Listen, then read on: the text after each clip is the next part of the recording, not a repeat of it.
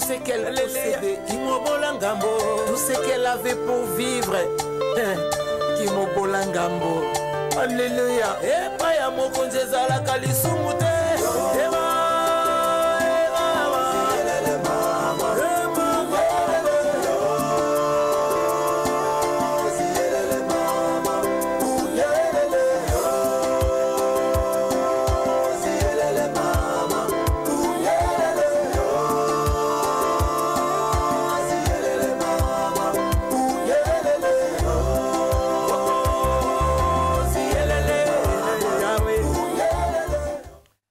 Shalom, peuple de Dieu, bonsoir. De partout où vous allez certainement tomber sur cette très belle émission, ta part. Je crois que le Seigneur m'a donné cette responsabilité, n'est-ce pas, de t'encourager et aussi te bénir. Et que tu sois aussi fortifié, consolé par le Saint-Esprit, parce que je suis en train de croire que le monde a été créé par quelque chose de puissant. J'aime trop ça, par la parole. Et c'est un plateau, mais vraiment conçu par le Saint-Esprit. Et le Seigneur lui-même me donne, n'est-ce pas, le message pour vous apporter. Je tiens à vous bénir personnellement. Et j'ai prié Dieu que tu restes là. Si c'est par hasard que tu es tombé sur cette belle émission de ta part, qui est présentée par le pasteur Esther Ngalassi Assuré. Et je ne suis pas seule sur le plateau avec la servante de Dorcas Balou. Nous vous saluons au nom de Jésus. Que Dieu de mon appel vous aide. Que le Dieu de mon salut vous aide, n'est-ce pas, à comprendre le message de ce soir. Que le Saint-Esprit soit notre partage et soyez confortablement assises. Zoabikna feuille, peut-être à Koukangagnon, mais en tout cas, je t'en prie de préparer un cahier ou un bloc-notes, une feuille avec un bic, n'est-ce pas, pour lire, parce que j'ai reçu mandat de t'enseigner aujourd'hui. Tu es la personne que Dieu a pensé bénir ce soir. Amen.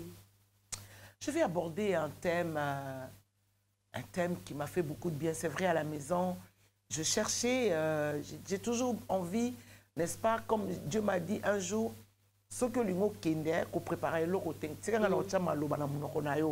Alors, je trouve ça très puissant, mais il arrivait aussi que le Seigneur te dit, prépare ça, ça, ça, n'est-ce pas, pour emmener quelque chose à quelqu'un. Yes, amen. Heureux ceux qui ont fait un soif de la justice. Zama Pambolayo reçoit l'appétit au nom de Jésus parce qu'on va tous manger ici. Yes. Et moi aussi, j'ai faim d'écouter ça. Et je t'invite vraiment à être connecté et à recevoir la parole du Seigneur. Amen. Rebonsoir. Le thème de ce soir, un choix qui m'a aidé. Un choix qui m'a aidé. Vous savez, dans la vie, il est parfois difficile à un homme ou une femme de faire le choix. Oui. Le choix des amis, le choix de mari, le choix de l'église, le choix d'un quartier, de maison, le couleur même. Il y a des gens, jusqu'à aujourd'hui, qui ont un problème de choix. Oui. Il y a des gens qui ont juste un problème de choisir. Par exemple, je donne un exemple, on te dit, où est-ce que tu vas aller manger? Comme tu n'as pas le choix, tu n'as pas le goût, et tu ne connais peut-être pas certaines adresses, eh bien, tu diras, je ne sais pas. Alors, il y a très longtemps, le Seigneur me dira, ne faut toujours pas dire je ne sais pas, parce que celui qui ne sait pas, comme Caïn ne savait pas, il a répondu comme ça à Dieu, je ne sais pas. Dieu lui avait demandé, où est ton frère? Oui. Il a dit, je ne sais pas. Dieu m'a toujours reproché, il m'avait dit à l'époque, ne dis pas souvent dans ta bouche, ne le sors pas de ta bouche, je ne sais pas.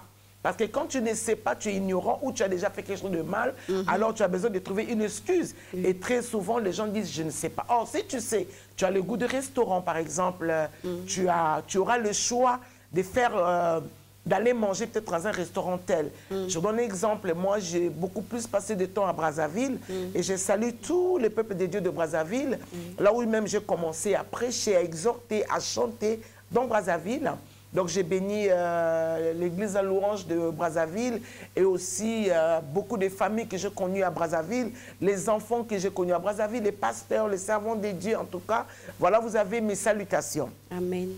À Brazzaville, j'avais facilement le choix de là où je devais manger, soit prendre un gâteau, un pot de yaourt, de madeleine, ou faire un tour, ou manger un bon bouillon.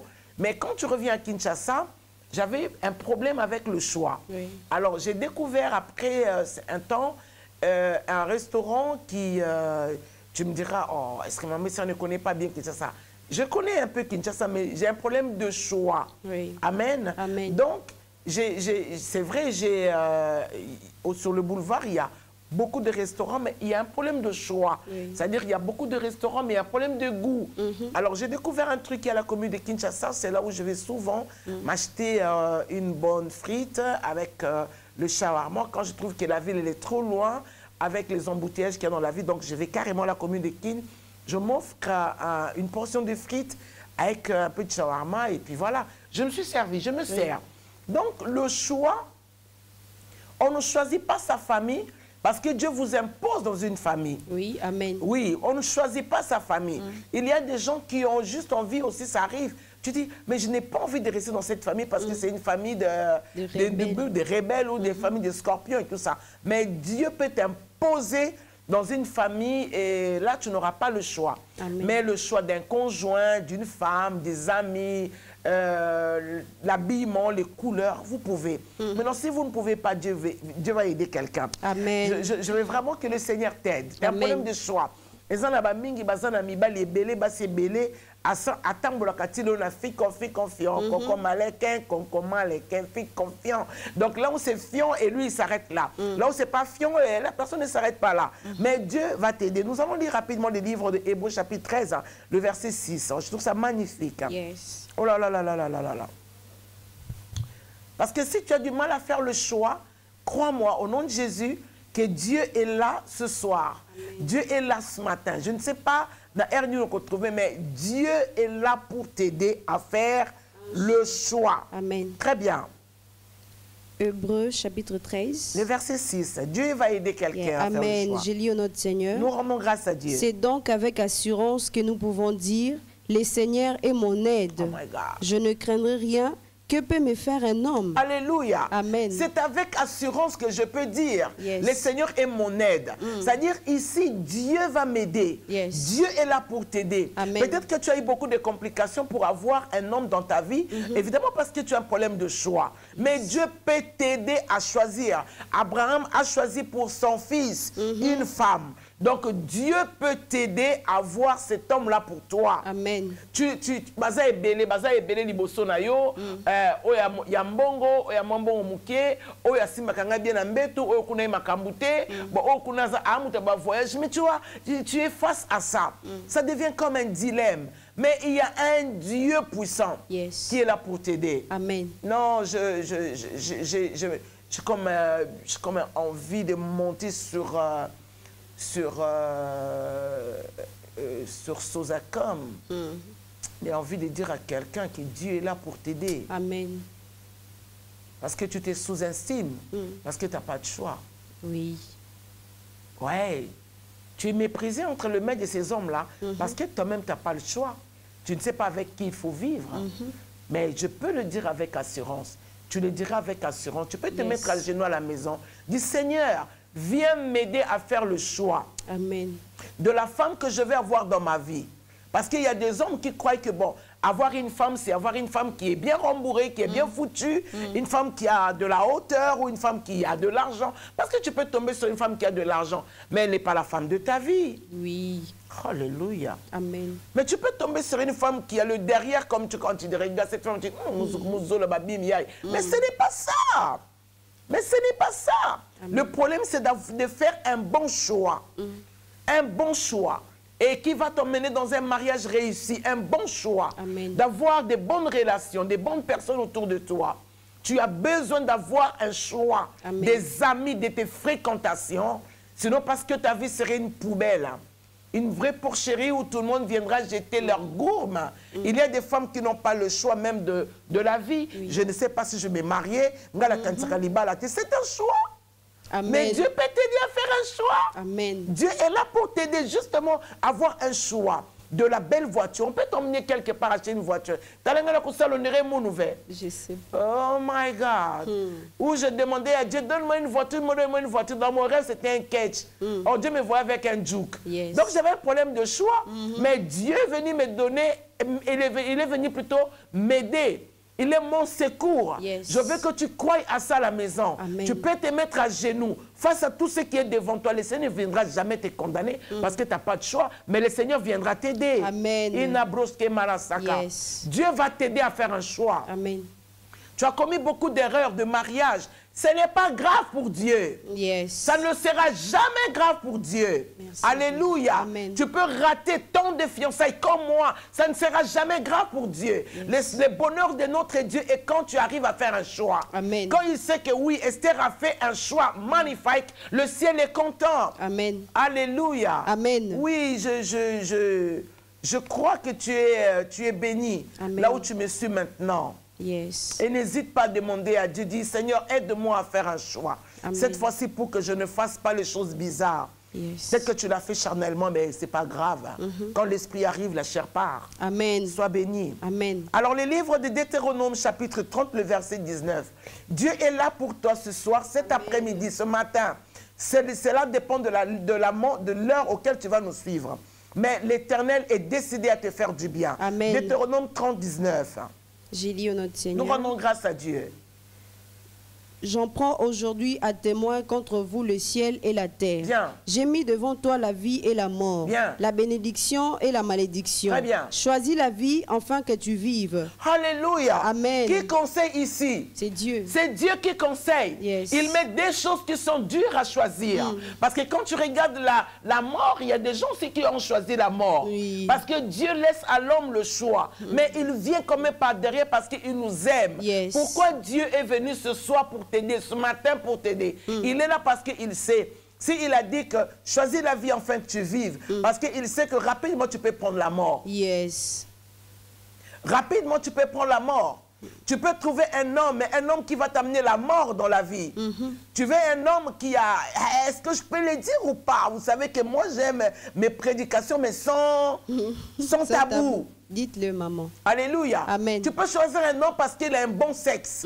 Mais le sexe ne fait pas le mariage. Okay. Tu peux aimer un homme parce qu'il a beaucoup d'argent. Mais beaucoup d'argent n'est pas non plus le mariage. Amen. On aime un homme parce qu'il est bon. On aime une femme parce qu'il est bonne. Yes. Comme un monsieur qui m'appelle aujourd'hui, vous savez... Quand tu veux connaître les gens qui sont un peu dangereux plus que Poutine. Donc vous avez les Congolais. Un homme qui me dit, écoute, mademoiselle, madame Esther, je suis en train de suivre tes vidéos sur TikTok et je me dis que tu es la femme qui me convient. Et mais moi, je cherche une femme qui est extrêmement intelligente. Oh, ben dis donc. Tu lui dis, papa, vous cherchez une femme qui soit extrêmement intelligente. Moi, je cherche un homme qui soit extrêmement riche. Est-ce que vous avez de la richesse? Il me dit non. J'ai dit donc cette conversation va prendre fin ce soir. Ne m'appelle pas pour m'embrouiller. Alléluia. Amen. Dieu peut t'aider Amen. à faire un bon choix. Amen. Dieu peut t'aider à faire le choix des gens qui doivent rentrer dans ta vie. Amen. Choisis la vie afin que tu vives. Choisis la vie enfin. Pourquoi Dieu va demander à quelqu'un de choisir la vie? Parce qu'il y a beaucoup de choses dans la vie. Yes. La vie, j'aime la vie avec la paix. Et quand tu vis dans la paix, c'est aussi une partie de vie. La richesse et tout, ça fait partie de la vie. Yes. Donc Dieu va t'aider ce soir. Mais je suis en train de croire. Certainement, peut-être, mais Amen. Dieu vient t'aider pour que tu comprennes, que tu croies que le Seigneur est là aujourd'hui, ce soir, pour que tu arrives à faire un bon choix. Amen. Ce message-là est pour toi. Yes. Le choix de voyage. Tu ne sais pas où aller. Tu planifies un voyage, mais tu n'as pas le choix. Dieu te demande d'avoir un choix. Yes. Dieu va t'aider d'avoir un choix. Yes, amen. Je vais nous lire rapidement les livres de Luc, chapitre 10, 40 à 42. Ouais. Marthe, occupée à divers soins domestiques, survint et dit, Ouais. Seigneur, cela ne te fait-il rien que ma sœur me laisse seule pour servir? Dis-lui donc de m'aider. Le Seigneur lui répondit, Marthe, Oui. Marthe, tu t'inquiètes et tu t'agites pour beaucoup de choses. Très bien. Une seule chose est nécessaire. Marie a choisi la bonne part J'aime trop qui ne ça. lui sera point ôtée. J'aime la bouche de Jésus. Yes. Oh non, non, j'aime la bouche. Tu vois, il y a deux femmes qui reçoivent Jésus dans leur maison. Mais il y a l'autre qui a fait le choix. Il y a beaucoup de femmes martes à l'église. Au lieu de s'occuper de la parole de Dieu, kotonga balinga kolamba na église balingi batina bango bokeno kabola ba uniforme baza batolo ka bauti na mutuelle to comment on appelle ça musique comme qui musique na bango na kati église. Donc il y a des femmes ce que moi na département batakolamba ya kuzulu ka kolamba quoi ya kuzulu ko servir. Maintenant quand tu demandes qu'a dit Jésus à l'église, il y a alléluia. Elle ne sait pas. C'est-à-dire qu'il y a des femmes comme ça à l'église et puis au final, ce sont des femmes qui perdent le temps. Alléluia. Amen. Maintenant, regarde cette femme qui a fait le choix d'aller prendre, de s'occuper de diverses épreuves. C'est-à-dire pour elle, ce n'est pas Jésus, ce n'est pas la parole de Dieu. Elle a pris le temps juste de s'occuper à l'ambanaye, à salabasani, à salanaye makamuno sotoana. Écoute, j'ai toujours dit, il y a des choses auxquelles qui ne réveillent pas l'instinct de l'amour de Dieu. Amen. Dieu observe ce que tu fais. Il peut te laisser dans tes bêtises là. Il peut te laisser dans tes choix là. Tu as fait le choix de préparer. Tu fais le choix d'aller distribuer les uniformes. C'est toi qui fais le choix. Le Seigneur ne viendra mais jamais pour dire « Oh non, mais est-ce que tu sais que non ?» Il viendra par contre t'aider si il sent le besoin dans ton cœur y est. Alors, Jésus était là. Autrement dit, mais l'une d'elles a fait le choix. Et vous savez, autour des pasteurs, les pasteurs savent, ceux qui ont le choix d'écouter leur pasteur.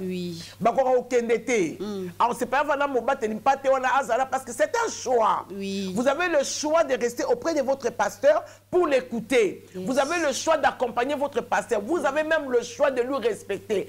L'amour, c'est un choix, c'est une décision. Si je t'aime, je suis décidé, donc je dois t'aimer avec le choix. Non, plutôt, j'ai le choix et parce que je suis décidé. Alléluia. Amen. Mais bien aimé, Marie a fait le choix. C'est elle qui a décidé. Donc si tu décides bien, voilà ce qui va arriver. Et Jésus dit non, Marthe, le problème c'était que toi, tu te préoccupes pour beaucoup de choses. Il n'a pas dit à Marthe non plus que tu ne vas pas hériter le royaume des cieux. C'est que tu t'occupes seulement pour beaucoup de choses. Mais laisse-moi te rassurer sur un truc. Marie a choisi la bonne part. Une part qui lui est nécessaire. Ça ne lui sera jamais ôté. C'est-à-dire, Jésus voulait dire, celui qui fait le choix. Bonjour mère, je suis en direct. Je t'appelle Philippe. Merci beaucoup. Philippe, bonsoir. Je fais un message là. Je suis en direct. Je m'appelle frère Philippe. Oh maman Jo. Bonsoir. Ton message est bien arrivé. Merci beaucoup, mais tu ne nous as pas dit si tu appelais depuis d'où. Que le Seigneur te bénisse. Amen. Alors, le Seigneur a dit juste à Marie, tu vois, il répond à Marthe, ce que tu ne comprends pas, ce que Marie a fait là, tu vois, elle a pris une décision de s'asseoir, d'écouter son maître, de s'asseoir. Elle n'a pas regardé sa montre. Je ne sais combien de temps, on ne nous décrit pas combien de temps que Jésus a passé avec Marie, mais Marie avait pris une décision. Le choix de Marie, c'était de s'asseoir avec Jésus-Christ, d'écouter la parole. Pendant que l'autre là était dans le divin. Écoute, il y a des familles comme ça. Papa, si tu as fait le choix de suivre Jésus, Kanga Malayans. Amen. Amen. Si tu as fait le choix de servir Dieu, Salayanzi. Si tu as fait le choix d'être là où tu es là, c'est un choix, c'est une décision. Baku tungulu ngeve. Baku tungulu ngeve pilipili ifi tu fais de la bengaiki. Ndungu ziten. Baku tungulu ngeve tangawisi. Mutu va musi matangosi na pompe ya après baku tungulu ngeve non. Maintenant il faut t'asseoir ici. Non non, c'est un choix. La vie que tu mènes là est un choix. Amen. Là où tu es là, tu as choisi d'être là. On ne t'a pas forcé. Alors si tu sens qu'on t'a forcé, écoute, replie. Replie et prépare ton cœur pour que tu ne mettes pas les paroles n'importe où. Je n'aime pas ce travail, je n'aime pas là où je suis, je n'aime pas cette maison, je n'aime pas cette femme. On ne t'a pas imposé une femme. Ok, amen. On ne t'a pas imposé une femme. Tu dois faire le choix. Si on t'a trompé comme Jacob, tu reviendras sur la base pour avoir ce que tu avais choisi, la femme que tu voulais. Si le diable t'avait trompé, tu reviendras à la base. Tu demanderas à Dieu de t'aider. Amen. Pour que tu retrouves cette femme-là. Parce que là où tu t'es trompé, dans moi, son Vandinaï. Moni, Kangio, Kangayo, Vingil tête. Yes. Je voudrais ici nous emmener aussi à lire le choix, choisir, selon les dictionnaires, choisir.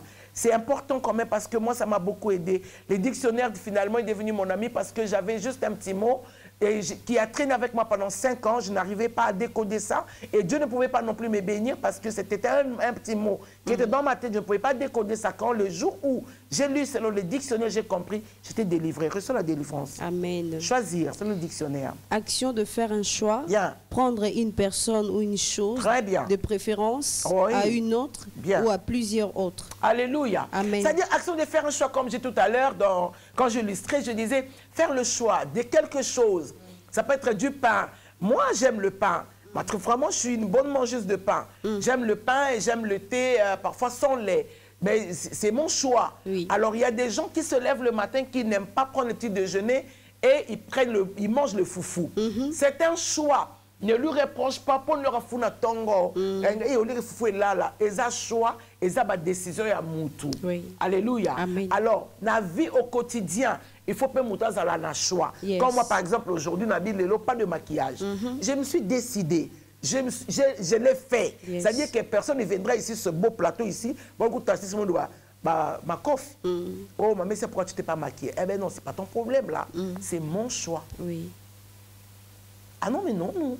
C'est mon choix. Oh non, il fallait mettre un peu de... Non, c'est mon choix. Si ça me plaît de sortir avec mes gommes, tu me verras à Rotana, tu me verras au Grand Hôtel. C'est mon choix. Oui. Si vous faites le choix de vous promener avec les chaussures, les premiers au 30, c'est votre choix. Mais en tout cas, attendez aussi les conséquences vingues de tête. Ça. Tout n'angama. Ah, ça. Alors, aide, selon les dictionnaires. C'est des petits mots, tu dirais, aide des akosonga. Oui, mais c'est toujours bien de découvrir. Alléluia. Amen. Parce que je vais vous montrer quelqu'un qui avait du mal à choisir. Même pour sa santé, vous avez du mal à... On peut vous proposer des aliments. Moi, c'est l'iboumu parce que...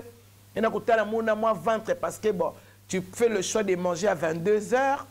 Les conséquences sont énormes. Hein. Tu perds la taille. Hein. Oula, oula, oula, oula.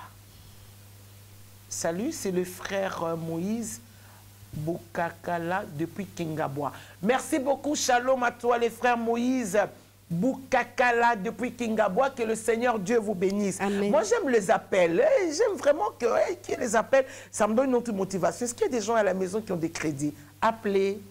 Faites le choix. Décidez-vous seulement d'appeler. Que Dieu vous bénisse. Allons-y. Oui. Aide. Oui. À la fois la personne dont on reçoit du secours et les soutiens que l'on en tire. Secours qui procure certaines choses. Alléluia. Amen. Le secours, Dieu viendra t'aider. Dieu vient pour te secourir. Bien-aimé, il n'y a pas que les hommes forts qui viendront te secourir. Dieu, il va t'aider. Il est en train de t'aider. Amen. Papa, tu es dans ton quartier, il y a beaucoup de femmes. Yaya. Tu es dans votre quartier, il y a beaucoup d'hommes. Tu fréquentes dans une école où tu as l'impression que toutes les femmes se lavent à 6h45. Elles sont toutes belles. Et après, tu vois une femme qui débarque vers le 17h. Tu te poses la question. Oh non, ce n'est pas tous ceux qui brillent sont de l'or. Yes, allez, sinon tu vas faire le choix comme Lot. Lot n'a pas eu le choix. Il a cru que bon, comme Abraham, Isaac de l'autre côté, je fais le choix de Sodome. Il était parti. Je prie pour ton nom de Jésus que tu ne fais pas le choix de Lot. Parce que ne crois pas qu'une femme qui brille, qu'elle remonte ses seins. Oui, moi j'aime trop ça. J'aime dans mes émissions. Que Dieu me donne une émission matinale où on peut, mais non, il faut insister, rappelle. Que Dieu me donne une émission matinale où je peux avoir un téléphone ouvert. Amen. Dès que je commence, il y a les appels et puis voilà, c'est chaud. Oui, moi j'aime ça. Moi j'aime la chaudière, mon Dieu. Amen. Très bien. Alors, tu peux avoir une femme comme ça et puis après, tu débarques et tu vois toutes les femmes, elles sont belles. Et puis bon, tu te disais que oh, il y a 6 heures, qui m'ont habillé. Oh, il y a 17 heures à y à gaspiller. Les cheveux gaspillés. Le corps gaspillé. elle remonte ici. Quand elle remonte là, tu sens que la femme est là. Ça, ce n'est pas une femme. Tu peux faire le choix de tes yeux comme l'autre. Ma prière s'élève devant le trône de grâce. Amen. Que tu fasses les bons choix. Amen. Abraham a fait le choix d'Isaac pour sa femme. Donc Abraham avait le bon choix. Amen. Si c'était par peur, tant mieux. Mais du moins, il avait le choix pour son fils. Yes. Alors j'ai prié Dieu pour que si ton père est assez spirituel, qu'il fasse pour toi le choix. À l'église aujourd'hui, toutes les femmes sont waouh. Tu ne verras plus l'église d'aujourd'hui, c'est l'église Android.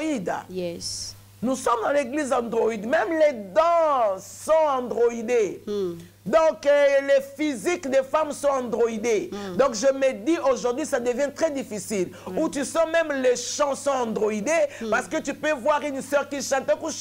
On dirait Marie de Magdala. Donc, mais après, ce n'est pas une femme. Parce que comme j'ai dit, j'avais une conférence avec le jeune.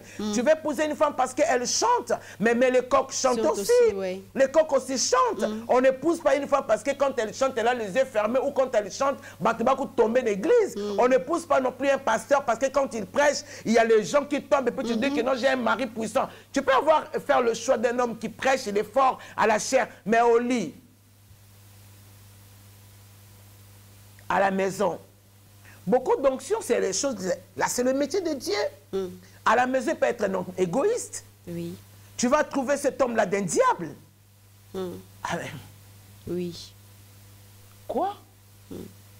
Mais j'ai commis cette erreur, mon Dieu. Oui. J'ai commis cette erreur, moi, ici. J'ai vu un homme pasteur. Oh, Seigneur, merci, un pasteur. Mais quand je rentre dans sa maison, oulala, j'ai dit, Dieu, je préfère l'homme au micro, mais pas l'homme à la maison. Ok. Contract. Contract, yes. J'ai prié Dieu pour que tu ne commettes pas cette erreur. Amen. Pas une femme qui chante à l'église, elle n'est pas forcément une bonne femme. Parce que la femme, on la reconnaît avec des critères et des dons. Yes. On reconnaît une bonne femme qui a la couronne et qui craint l'Éternel. Amen. Plusieurs femmes ont une conduite. Yes. La Bible dit plusieurs femmes ont une conduite. Mais cet homme l'a dit, toi tu les surpasses toutes. Yes. Alors tu comprends? Il faut avoir à faire le bon choix. Si j'avais fait le choix peut-être avec Dieu, si j'avais demandé à Dieu de m'aider pour le choix de mon mariage, je ne crois pas qu'aujourd'hui je serais ici, seule. Ça m'embête d'être seule. Mais j'ai payé les conséquences de mon choix. Parce que je n'avais pas associé Dieu. Voilà pourquoi j'ai compris aujourd'hui, Dieu vient nous aider. Amen. J'ai compris aujourd'hui, j'ai béni le Saint-Esprit dans ma vie. J'ai béni le feu du Saint-Esprit. Choisis la vie afin que tu vives. Yes. Dieu est là pour t'aider. Amen. Un homme qui avait fait le choix d'être guéri tant que difficile. 2 Rois, chapitre 5, 1 à 13. Je trouve ça magnifique. Amen. Merci. 2 Rois, s'il vous plaît, maman. 2 Rois, chapitre 5. Amen. 1 à 13. J'ai dit au notre Seigneur, rendons grâce à Dieu. Naaman, chef de l'armée de roi de Syrie, jouissait de la faveur de son maître et d'une grande considération, car c'était par lui que l'Éternel avait délivré les Syriens. Mais cet homme fort et vaillant était lépreux. Or, les Syriens étaient sortis par troupes et ils avaient emmené captive une petite fille du pays d'Israël qui était au service de la femme de Naaman. Et elle dit à sa maîtresse, « Oh, si mon Seigneur était auprès du prophète qui est à Samarie, le prophète le guérirait de sa lèpre. » Naaman alla dire à son maître, « La jeune fille du pays d'Israël a parlé de telle et telle manière. » Et le roi de Syrie dit, « Va, rends-toi à Samarie et j'enverrai une lettre au roi d'Israël. » Il partit, prenant avec lui 10 talents d'argent, 6000 cycles d'or et 10 vêtements de réchange. Il porta au roi d'Israël la lettre où il était écrit, où il était dit, « Maintenant, quand cette lettre te sera parvenue, tu sauras que je t'envoie Naaman, mon serviteur, afin que tu le guérisses de sa lèpre. » Après avoir lu la lettre, le roi d'Israël déchira ses vêtements et dit, « Suis-je un Dieu pour faire mourir et pour faire vivre, qui s'adresse à moi afin que je guérisse un homme de sa lèpre ?» Sachez donc et comprenez qu'il cherche une occasion de dispute avec moi. Très bien. Lorsqu'Élisée, homme de Dieu, apprit que le roi d'Israël avait déchiré ses vêtements, il envoya dire au roi, « Pourquoi as-tu déchiré tes vêtements ? Laisse-les venir à moi et il saura qu'il y a un prophète en Israël. » Naaman vint avec ses chevaux et son char et il s'arrêta à la porte de la maison d'Élisée. Élisée lui fit dire par un messager, « Va et lave-toi 7 fois dans le Jourdain, ta chair deviendra saine et tu seras pur. » Naaman fut irrité et il dit s'en alla en disant, « Voici, je me disais, il sortira vers moi, il se présentera lui-même, il invoquera le nom de l'Éternel, son Dieu, il agitera sa main sur la place et guérira les lépreux. Les fleuves de Damas, d'Albana et les Papars ne valent-ils pas mieux que toutes les eaux d'Israël? Ne pourrais-je pas m'y laver et devenir pur? » Et il s'en retournait et partait avec fureur. Mais ses serviteurs s'approchèrent pour lui parler et il dit, « Mon père, si le prophète te demandait quelque chose de difficile, ne l'aurais-tu pas fait? Combien de plus dois-tu faire ce qu'il t'a dit? Lave-toi et tu seras pur. » C'était un choix. Alléluia. Amen. Il y a des gens sur la terre dont il faut beaucoup tindi qui yao. Alors que c'était pour son bien-être. Oui. Il avait besoin d'être guéri. Il avait besoin d'être purifié. Mais seulement c'était un homme arrogant, un peu orgueilleux, hein, on peut dire comme ça. Mais il souffrait. Il y a des hommes ou des familles, des femmes qui souffrent.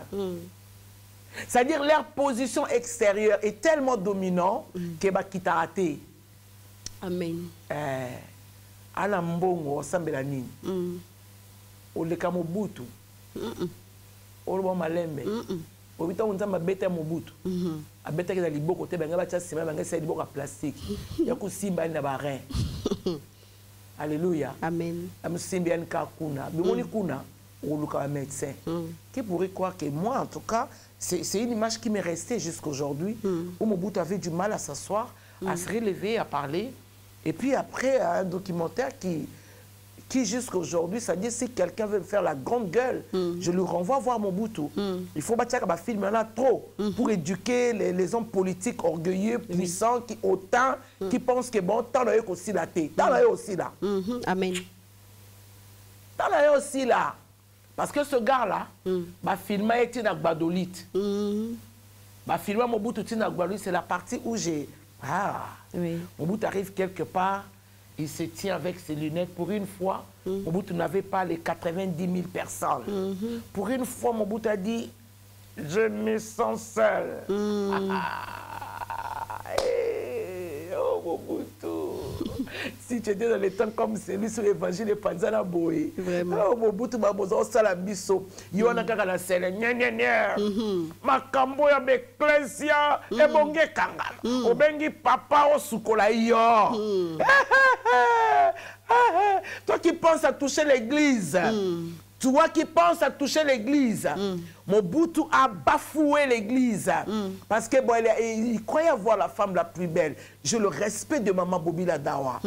Mais vous savez, Dieu, oh là là, je crois qu'à l'époque, certainement, il y a des femmes qui ont aidé cet homme puissant.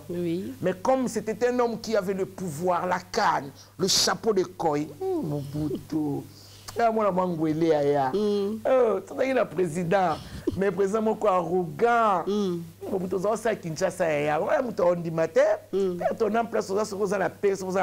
Parce que c'est une phrase que je ne crois plus à ça.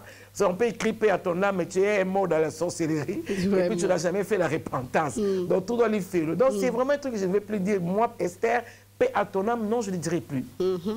Donc Mobutu a dit, mais moi pour les Zaïre, je suis prêt à vendre mon âme. Car la terre dont tu as trouvé, toi qui as une lettre de naissance, donc tu viens comme ça, tu dis tu es prêt à vendre ton âme au diable. Bon, ok, d'accord, il avait vendu son âme au diable. Où est-il aujourd'hui? Ce n'est pas l'erreur que tu commets, toi. Oh, cuidado fala portugais, tu dois faire attention. Fais attention. Cet homme était puissant, arrogant. statut na libanda ba nyonso ba yebi yango azala ba faveur ebele nga na solaka na président nga na kendaka boye nga na soka boye nga ba ya kolia na ndaku na nga na lambelaka bango. Mais écoute, ça te rassure pas la vie. OK, amen. Ah mais non, ce n'est pas une garantie. Yes. Parce que si Dieu te touche comme il a touché Mobutu, Dieu a touché Mobutu étant président de la République. Oui. Oh là là là là. Et les gens pour la première fois ont vu cet homme pleurer. Oh, Mobutu. Attends, il comprenez mon émotion. Il y a une phrase on est PONA. Amen. Zamba eko ede yo. Amen. Zamba eko ede yo. Amen. Voilà pourquoi les disciples, les serviteurs de cet homme ont dit, papa, qu'est-ce qui est de difficile? Dieu est venu t'aider par une jeune fille. Yes. Jeune fille en Nathalie, a moni malade na yo. Alobi na mwasi na yo. Papa, ça la batmusu ba le kalanjela mwasi ba mero makamba bien. Amen. Ce n'est pas tout le monde qui vient chez toi. Tu crois que chez toi c'est quoi? Wana ndako le Mobutu te. Tu fais ma peka pour ndako on a 4 chambres. On sait la mais Mobutu avec quoi? Mobutu habitait ici à ma campagne ici. S'il vous plaît, puis à Kanchat, cet homme qui avait les capé dans le pango, mais il faut arrêter. À cause de 2 chiens, non, attention, les chiens méchants. Que tu crois que, mais tu crois que quoi? Tu crois que quoi? Mobutu nourrissait les lions. Oui. Mobutu nourrissait les léopards. Mobutu prenait l'avion quand il veut. Toi, avant de voyager, là, il faut faire des papiers inutiles. Mais écoutez, écoutez, arrêtez d'être arrogant. Parce que ce n'est pas qu'on était 4 chambres là autour, là tu mets des 4 voitures, tu crois que tu es arrivé au sommet, tu n'es pas au sommet. Et cet homme croyait qu'il était au sommet. Oh, Dieu était là pour l'aider au travers de cette jeune fille. Talama peko tchaka sonzo tala lopangu na yo. Oh, ça lopangu. Pardon, Limbisanga. Hey, Mobutu. Elombe sese tokolanda Elombe sese tokolanda elombe sesa chaki soke nini na mapeka alongo na mapeka chaki zimele ne elongi après ba embeli santa tumulombele. C'est comme ça que quand tu regardes ta parcelle, quand tu regardes tes 4 voitures, tes 2 voitures, tu crois que tu es arrivé, mais tu n'es pas arrivé. Tu peux rentrer dans les les maisons de chopards, va acheter les goussis, achète ce que tu veux, mais tu n'es pas arrivé. Yes. Tu n'es pas arrivé. Mais le Seigneur est venu aider cet homme au travers d'une jeune fille. Jeune fille. Ce qui papa qui n'a pas des maladies des maladies silaki. On lui a accepté avec humilité. C'est la faveur. Elisabeth d'ailleurs à côté à Swakuna. Yes. À la place où c'était pas Bika, Jourdain. 7 fois Tchoubou Tchoubou, ça veut dire Tchoubou 1, Tchoubou 2, Tchoubou 3, 4, 5, 6, 7 Tchoubou. À mon Abika moi. Yes. C'était l'aide de Dieu. Yes. Parce que je crois que pour Esima même, il fallait, je crois, l'amour de Dieu était déjà sur Naman. Yes. Parce que Nzamba linga longolé lèpre. Tant mususu makambo zeko bakatsa motema, yemo kabita zeko s'adresser pas Nzambe. La Bible dit, même les îles qui sont lointaines, Dieu le connaît. Yes. Et il fait grâce à qui il veut. Yes. La katsa ba ki wana, la katsa ki ve wana, namana zaki na kati. Donc ngolo c'est tambolaki. Mais Nzamba ela ke nzela ko aider. Ngolo c'est konta na katsa mboka wana. Mais Nzamba ela ke nzela ko aider. Ayaka rabina munoko mono si tu étais chez moi, moi ça bien te précipiter. Donc ça là ngo faut bika. Ba edaka yo pona caractère no mabe otika. Jésus, amen. Ba edaka yo pona yo finga ka batu pamba pamba. Amen. Ba edaka yo yebi muto linka ko chaboye. Tala caporal oyo. Tala muta tenya ba solo ko la taka ba tenya ba solo na quartier. Batu ba lo ba sute. Okima. Nzamba okimi sayo. Oleka na Mobutu te. Oyebi Yesu azaki aloba ki ya solo Après Salomon, roi Moussoko le quoi Salomon alors qu'il est déjà roi. C'est que ça va battre Moussou na mokili, ba otika na l'image moko et longwate. Amen. Donc il faut ma génération beleya pour longwa. Donc il y a président moko Bakala Jakuba. Ah excusez-moi. Sozakom ni yandi, CCZ ni yandi. Tanga, OZRT yandi, Palais du peuple yandi, Stade Vermeer, salle de martyrs, c'était Mobutu. Donc ton lingate, oako yatolong la comme Mobutu akokolango. Comme ça, peut-être qu'on parlera moins de Yazafé ou bien des fins. Et quelqu'un place le Kenya. Mais en tout cas, le président Mobutu. Papa, j'ai toujours respecté ta personne parce que ton temps sur la terre a fait beaucoup de bien, mais même si tu as eu à vendre ton âme et pas au diable pour au Congo. Et puis, je ne sais pas ce que c'est la parole, moi, qui est inspiré. Après moi, c'est le déluge. Pour tout ce monde, tozo banga mbula ya 72 jours ebete la biso bongo tozanga tolenga kotambola nzambe tika nkola pesa basali bakonzi ya mboka oyo maloba kilo koleka papa wana parce que alobaki après moi c'est le déluge oyo tozomona lelo ezaka badéluge ce mbula ebeti oke na Willeriti boulevard tu te dis est-ce que je suis à Kinshasa je ferme la parenthèse que le Seigneur nous bénisse. Amen. Cet homme est parti finalement, il est rentré 1, 2, 3, 4, 5, 7 dans l'eau. Et cet homme était guéri. Yes. Il est le seul qui a expérimenté la 7e fois et les gens qui étaient dehors. Oh, je ne sais pas la joie de sa femme. C'est quand Nzamba Edo, c'est ce qu'on a moi sinayo. Amen. Ma posant le caractère mabé makasi. Ma posant le caractère mabé, c'est quand Nzamba Edo. Amen. A aidé mon thème à yo. A aidé à cause la choix. Le choix d'être un bon mari. Amen. Décide de toi, frère, d'être un bon papa pour la femme que tu vas épouser demain. Et puis tu vas avoir une femme.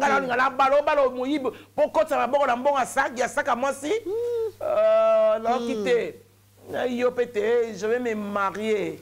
Voleuse là. Je vais rentrer dans le mariage avec le vol. Mais Dieu est là pour t'aider. Amen. Moi, je suis aidé par Dieu. Amen. Parce qu'il y a beaucoup de choses bien aimées. Je vous dis la vérité.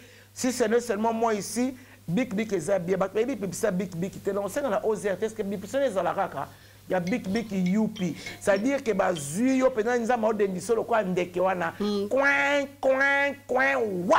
Patama ngole ba publicité. Donc ça oui ba hôtel. Atamuki. Tu es d'accord? Donc si tu vois même les gens, yoko dodo. Tu peux dormir, hein? Big Youpi. Alléluia. Amen. Bien aimé, il faut apprendre à faire le choix. Et le Seigneur t'aide, n'est-ce pas, à devenir cette bonne femme. Tu veux devenir une bonne femme, prends le choix d'écouter la parole de Dieu. Prends le choix d'aller suivre les enseignements. Prends le choix. C'est un choix pour devenir une personne parfaite. Et le Seigneur est là pour toi ce soir. Amen. Marc chapitre 10, 20 à 23. Oui, appelez. Marc 10, 20, oui. 23. Très bien. 23 à combien, maman, s'il vous plaît? 20 à 23. Merci. Oui. Il lui répondit. Oui. Marc 10, 20 à 23. Il y a quelqu'un qui réagit, dit, bonsoir maman Esther, mais le président avait déjà demandé pardon pour les pays. Merci de réagir, mais tu ne m'as pas donné ton nom. Tu n'as pas donné ton nom. Il a dit le président Fachi Béton. Oui, oui. Il avait déjà demandé pardon pour les pays. Amen. Mais après le pardon, il faut beaucoup de sacrifices, n'est-ce pas, pour remonter et relever le pays. Amen. Ça, c'est quelque chose à faire. Yes. Le défi, c'est la décision. Parce que si vous voulez aller relever le défi, il faut prendre une bonne décision et puis être ferme. Amen. Que le Seigneur te bénisse. Amen. Moi, c'est Nathan. Oui, je suis en train de recevoir ton message via WhatsApp. Merci beaucoup. Il lui répondit, oui. Maître, j'ai observé toutes ces choses de ma jeunesse. Oui. Jésus l'ayant regardé, l'aima et lui dit, il te manque une chose. Bien. Va, vends tout ce que tu as, donne-le aux pauvres et tu auras un trésor dans le ciel. Puis viens et suis-moi. Mais, affligé de cette parole, cet homme s'en alla tout triste. Attends ma chérie, attends, je vais prendre cette personne. Allô, soyez bénie. Allô, je suis maman Esther dans la télé. Amen. Je vous aime beaucoup, maman. Tu voulais dire que maman Esther prêche très bien. Oui. Merci, que Dieu te bénisse. Je crois que tu n'as plus de crédit. Yes. Que le Seigneur te bénisse. Allons-y rapidement. Mais, affligé de cette parole, cet homme s'en alla tout triste, oui. car il avait de grands biens. Jésus, regardant autour de lui, dit à ses disciples qu'il sera difficile à ceux qui ont de richesses d'entrer dans les royaumes de Dieu. Alléluia. Amen. Écoutez, bien-aimés. J'aime le verset, le dernier Jésus, verset. Non, le 23. Oui. Jésus, regardant autour de lui, dit à ses disciples. Non, l'avant-dernier. Le 22. Mais affligé de cette parole. Non, 20. Jésus l'ayant regardé, et l'aima. Écoutez, Jésus l'ayant regardé et l'aima. Oh là là là là. C'est 21, Junior. C'est 21? 21. 21. Jésus regarda cet homme et l'aima. C'est-à-dire, il dit, mais regarde, il te manque quelque chose. C'est-à-dire, dans tout ce que tu fais, c'est bien ce que tu fais. Tu vas à l'église, tu fais les aumônes, c'est bien. Mais il te manque une seule chose. Tu dois avoir le choix. Le choix, c'est va faire comme ça. Beaucoup de gens refusent. Parce que dans leur cœur, ils n'ont pas de choix. Le choix d'être une bonne fille. Le choix d'être une bonne personne. Jésus regarda comme Jésus te regarde aujourd'hui. Il t'aime. Alingi yo mama. Yes, alingi yo mazo siroka eloko moko mama relis-moi ça. Et Jésus l'ayant regardé les mains et lui dit, il te manque une chose. Va, vends tout ce que tu as, donne-le aux pauvres et tu auras un trésor dans le ciel. Alléluia. Puis viens et suis-moi. C'est quel verset tu es en train de lire là? Marc 10, 21. Oui, attendez. Allô, soyez bénis. Allô? Tu es parti. Il dit, Jésus l'ayant regardé les mains. Aïe, aïe, nzamba lingio. Amen. Nzamba lingio, mais ce que Dieu te demande, rien, ce n'était pas compliqué. Hein? Jésus l'ayant regardé les mains, il lui dit, il te manque une seule chose, une chose. Va, vends tout ce que tu as, donne-les aux pauvres et tu auras un trésor dans le ciel. Ce garçon a fait le choix de refuser le ciel. Allô, soyez bénis. Allô, maman, bonsoir. Bonsoir, Yaya.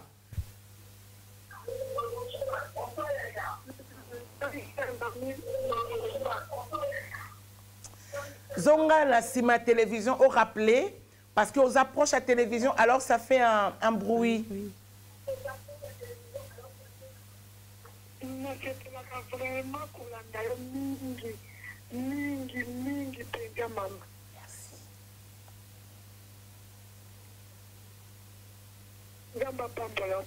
Je ressens au nom de Jésus. Merci beaucoup pour cette bénédiction. Je sens que la bénédiction, elle est trop fraîche. Écoutez ce que Jésus, la Bible dit. Jésus aima, il lui dit, voilà, tu fais tout ça, c'est bien. Mais il te manque une seule chose. Alors fais le choix, maman. Tu sais, même venir à l'église, c'est un choix. Mais venir à l'église ne suffit pas. Écoutez la parole de Dieu. Voilà, tu plais au Seigneur. Allez prier le matin, ce n'est pas ça. J'ai envie de crier ça dans ta maison. Ce n'est pas ça. Ce n'est pas le fait que tu sois à l'église. Dieu peut t'aimer. Mais dans cet amour-là, il peut te demander quelque chose de difficile. On a demandé à cet homme, il a trouvé ça difficile, mais c'était pour son bien. Naaman était guéri de sa lèpre. Pourquoi? Pour lui, c'était une demande difficile. Les gens lui ont dit, papa, c'est difficile, mais fais-le, c'est pour ton bien. Jésus a dit à cet homme, si tu fais ça, tu vends, tu donnes aux pauvres. Voilà, ce n'est pas sur la terre que tu vas régner. C'est au ciel. Ce jeune garçon n'a pas voulu. Comme Yo Lingarate. On Lingarate. Makamalola, yo nyoka, yo lingamamalola te. Oh, alléluia. Mais la Bible dit, mais affligé de cette parole, cet homme s'en alla tout triste, car il avait de grands biens. Il ne pouvait pas se séparer de ce bien. Il y a des gens à cause de biens. Donc, c'est que Naaman Azaki n'a batouté. Alingaka tika na maladi ya mabanaye. Na kitoko na keno sambe la poanine. Na la tanga bien na ngala ke fukama. Et la tanga adoration na fukama te panto na ngala ki agusi. Dégage. Allez, dis-moi ça, dégage. Dégage. Nga mo bosi na nga na kiko pesa ebis na misa batouté. Oh, quoi? Quoi te? Tu fais le choix, tu fais le choix de ne même pas montrer à tes enfants que tu aimes leur maman. C'est un choix. Maman, prends le choix de montrer aux gens que Bala, fais ça et ma bise. Moi, j'étais une fois à l'église de maman Anamboula avec mon ex-mari. Mon mari prêchait tellement bien, mon ex-mari, pardon, parce que tout Kabwana déjà. Je fais le choix de le dire comme ça. Je n'ai pas eu peur, j'ai eu un temps, 3 ans et demi. Pour dire comme on a dit que maman Esther n'est plus mariée. Donne-moi un amen bien. Amen. Et il y a des gens qui ont fait le choix de ne rien dire, c'est votre vie. Moi, j'ai fait le choix de dire la vérité. Et ça me plaît comme ça. Amen. Alléluia. Amen. Maman fait le choix. Pendant que mon ex-mari prêchait, il prêchait tellement bien. Oh mon Dieu, je l'ai mis au micro qu'à la maison. Je me suis levée, je suis allée lui faire la bise. Où est-ce que je devais lui faire la bise? Ici ou bien ici ou bien ici. Fais-moi le choix. C'est là, parce que quand nous sommes mariés, c'était ici qu'ils m'ont embrassé. Donc je me suis levée. Oh my God. Oh, excuse-moi, je vais prendre ça après. Je me suis levée. J'ai fait le choix de donner un câlin à mon mari parce qu'il prêchait tellement bien. Oui. C'est un choix. Oui. De montrer aux gens que tu aimes ton mari. Montre-nous ton mari. Yes. Allô, soyez bénis. Oui, allô, je t'écoute.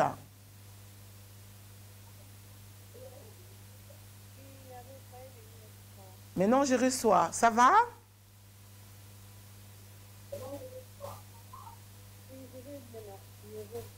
Je vais très bien. Tu sors entrecoupé et puis c'est faible, hein, ton appel. Je ne sais pas. Ta voix ne sort pas bien. Non, en fait, je recule un peu devant la télé. Ben là, c'est sorti. Là, c'est sorti. Mais je voulais dire seulement que j'adore votre mission, vraiment. Ça me fait tellement du bien. Sois béni. N'adore pas cette émission, adore Jésus. Amen. Amen. Que Dieu te bénisse. Je crois que bon, elle a tellement envie de dire les choses, parfois c'est l'émotion aussi. Oui. Je peux comprendre ça. C'est votre choix. Mais en tout cas, si un homme qui aime sa femme fait le choix de montrer à vos enfants que vous aimez votre maman, et aimer votre femme, c'est aussi faire le choix de montrer.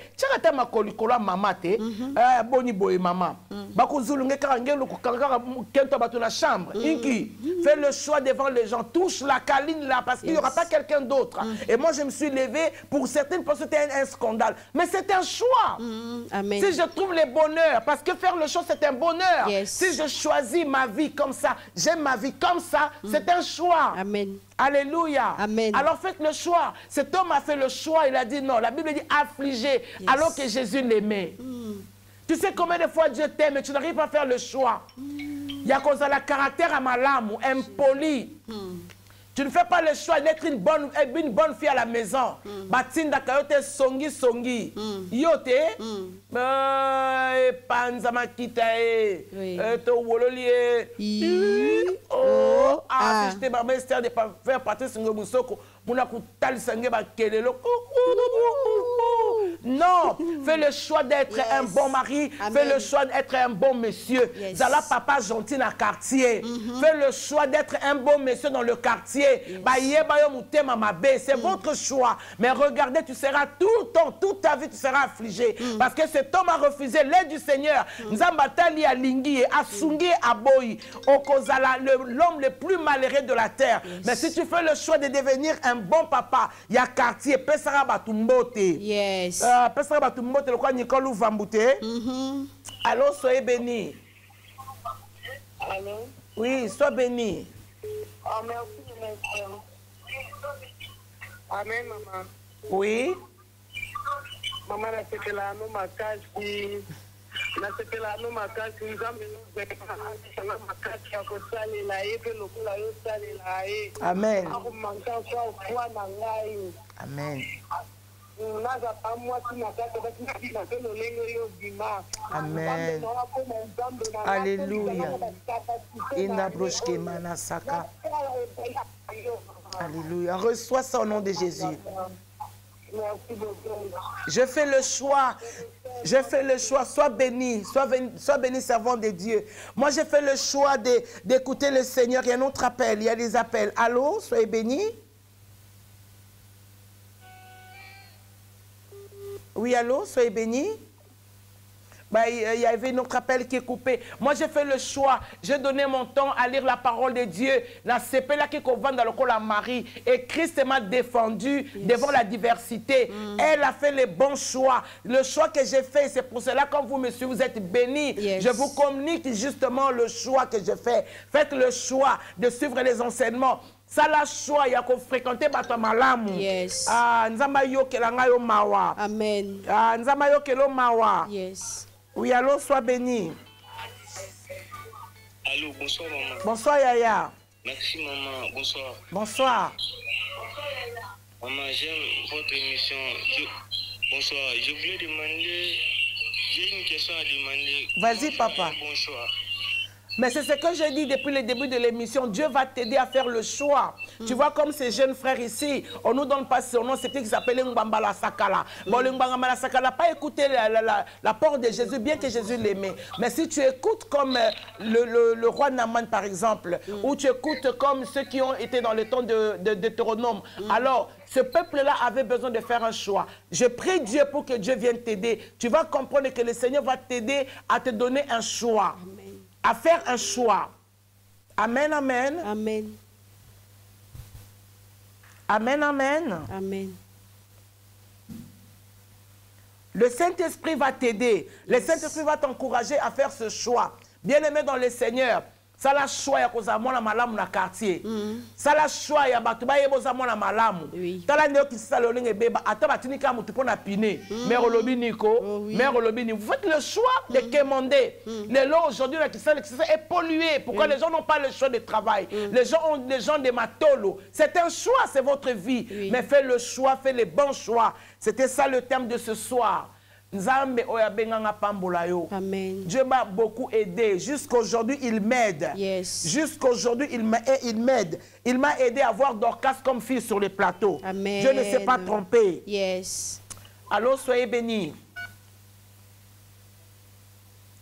Vous avez appelé, c'est coupé. C'est Dieu qui m'a dit, voilà une fille que tu vas monter avec. Ça nous fait 1 année bientôt et demie que je suis avec Dorcas. Elle est aimable. Les gens de l'Europe l'envoient des habits. On l'a bénie même à Kinshasa, un peu moins 300.